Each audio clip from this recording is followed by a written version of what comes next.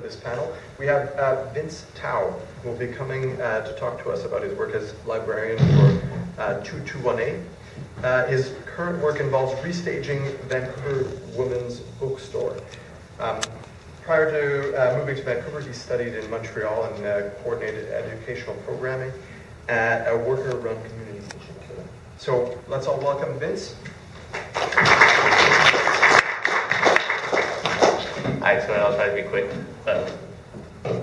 I'd like to thank everyone for inviting me today, and also Melissa, thank you for such a great introduction to today's event. And yeah, I think it's always really important, even though it's might be repeating it, to acknowledge that we are on the ancestral traditional lands of the Coast Salish peoples, in particular the Musqueam, Squamish, and Tsleil-Waututh First Nations. It's always good to repeat it, I think. It's just always a time to reconsider what it means to be like a good guest, even though you may be an uninvited one. So I'm Vincent Tao. I'm going to open up my thing. Whoa.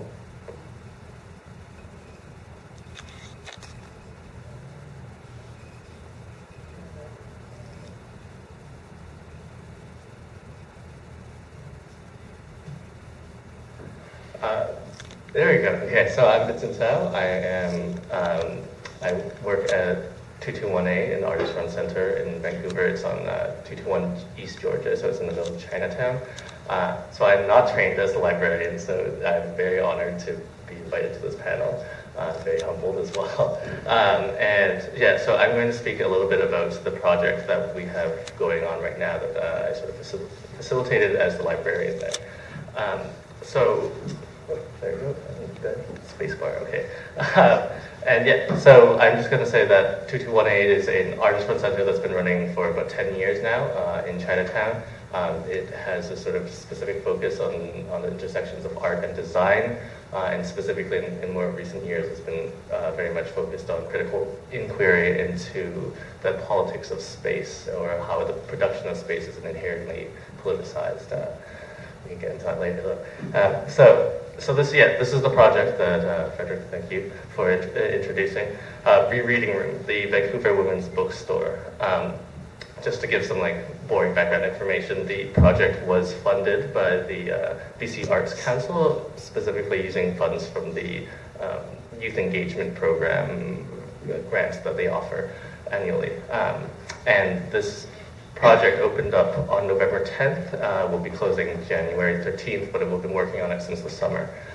So let's talk about this project. All right. So here's an animated, very, very fun, of Ali, or Alexandra Bischoff. She's the artist I worked with for this project, flipping through Sue Negrin's a graphic notebook on feminism. Let's put that up there. Okay. So the project started with, actually Alexandra was working at the Belkin Gallery at UBC, and she was doing some archival research actually here at SFU, and had found this catalog that you see up here. It's dated 1973. It was the inaugural mail-in catalog for the Vancouver Women's Bookstore. It opened the same year in 1973. And we flipped through it, and there's about 400 titles. And each title had a small description beside it, and it was all typewritten, and turns out all by one woman, Janine Mitchell.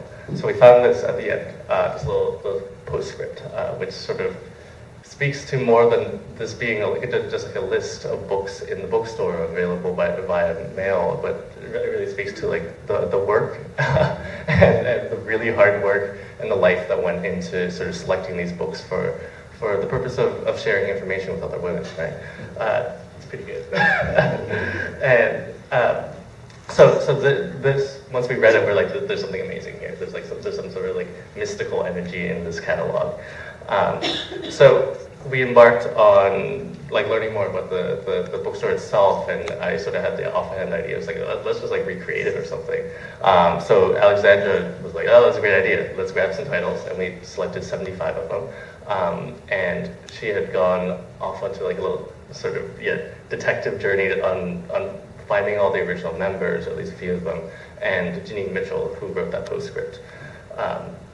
And through our research, we had sort of figured out a lot more about the history about the space, right? And these photographs are they are from one of the original members' photo albums, and she was very kind to just lend to us for a bit.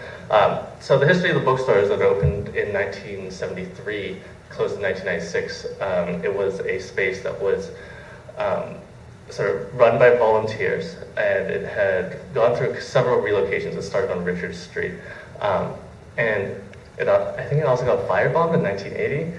And so the place was a community center, essentially. It was mostly run by yeah, exactly. It only got to pay some of its employees, like maybe, yeah, in 1985, I think. But it had sort of a special place in the community as both a place to meet new friends, to meet new girlfriends, to meet strangers. It functioned as also sort of like a tourist destination. Whenever people were new to the city and wanted to meet other radical women, they would like obviously go to the store. Right? Here's another photograph, and then maybe one more. And so, what did this bookstore mean to us, right? Why did we decide to make this restage? I think that's the word that we used. Why did we decide to restage the bookstore in the library? At least for me, it was sort of a really important intervention into how we think about archives, right? Sometimes there's an alienating effect when you walk into, let's say, a bunch of rows of books and you don't know. Well, there's no point of reference, right? So the catalog, at least for me, it's sort of a lot of entryway through one woman's like really hard work, and it spoke to like the life of the community there, the life of the bookstore. So you know that this is more than just a list of books. It's actually what a small to probably medium-sized group of women were reading in 1973. Allows it sort of like a human entryway into a history of knowledge production, and I think it also was a really important intervention into how we historicize feminism. I think that there's a lot of people like to think about feminism as like moving progressively through waves, right? And one wave gets better than the last, and then we sort of forget the history or sort of compartmentalize the histories through, the second wave was like this. But I think what this project really spoke to was the fact that feminism is more of like a constant conversation, both with the past but always with the future. So maybe the women didn't know that, but when they were reading for us, right? Reading for us to find this someday. So let's talk about the actual project. So here's what it looks like. It's very modest for now. It opened last Thursday, I think, and it was an amazing event. Some of the original members had reunited that night, and they had sort of gotten together, seen each other for the first time in many years, and we had brought them bread and roses as a gift. And when they saw this, they began to like sing together "Bread and Roses," like the women's labor song. It was like quite moving, and maybe one of those like once in a lifetime things. So here's another view of it there. So what was really important for us is you see there's the titles, there's 75 titles, right? But they're also sitting on the shelves, and the shelves for us are both, it's a sort of like a metaphor, but also like I guess material support for the kind of the space itself, right? It's a space that allows for a certain kind of community to gather through it, around it, etc. And here's a good quote from Kay Turner: "The dream of a common language can exist with the dream of a common bookstore." Again, yeah, this speaks to the idea that the life of ideas, the life of communication needs a material support, and that is the library or a bookstore or something like that.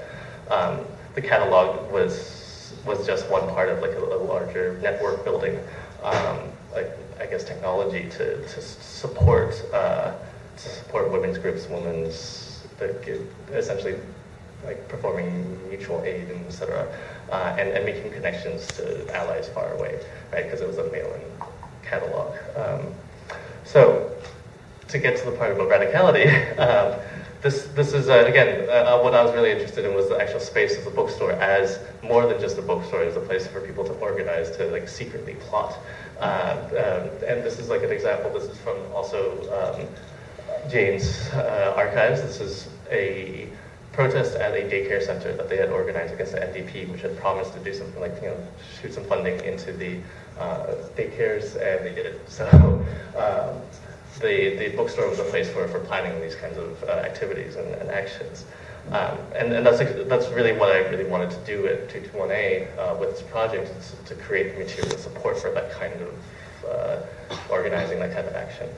Am I running a really long time? Oh God, okay, all right. So I'm gonna try to go really quickly through this because it's really important. So this is an image that's sort of off topic, but this is an image of the International Typographical Union. They're the first to admit or represent women, and they're particularly effective because they had really direct access to like print media production and distribution networks, right? So they're able to produce their own types of public education to persuade minds and hearts. And so, we don't have time for this, but to be really quick, what I'm really interested in is like this idea that this guy, this French dude, the history of libraries, bookshops, printers, newspaper offices, and the radicals that lived in them, right? And I'm really interested with, at least in terms of the radicality of libraries, is that it's like the material culture of radicalism. It allows for thought to circulate, especially at a time when there wasn't the internet. It was all up to sort of the printers to like take control of their print shops and like secretly make papers and plot overthrows in their back rooms and things like that. And then, just to be really quick, this is the other sort of stuff that we've been publishing. This is a Know Your Rights handbook. And this is, again, from the same youth engagement program. We published a bunch of these along with other free pamphlets. And we worked with Legal Society, the International Workers of the World, Vancouver, and other sort of community organizations, Chinatown Action Group, that's doing work against displacement in Chinatown, to create these free pamphlets to help sort of circulate what should be very public information about how to be a good citizen, or more than that.